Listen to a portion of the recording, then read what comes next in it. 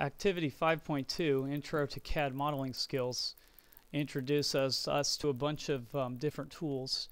Most of these we're just using the tools to create some widgets, and then in 5.5 we'll use all these tools to build the Automobox car.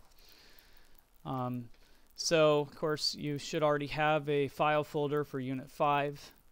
You're going to want to download the directions.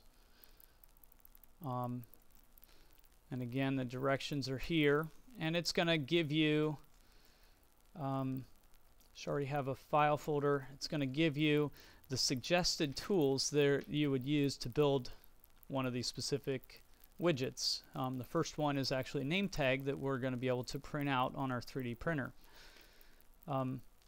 So there are 8 different parts that you're doing. I'm just kind of scrolling through all of these here at once to give you an overview.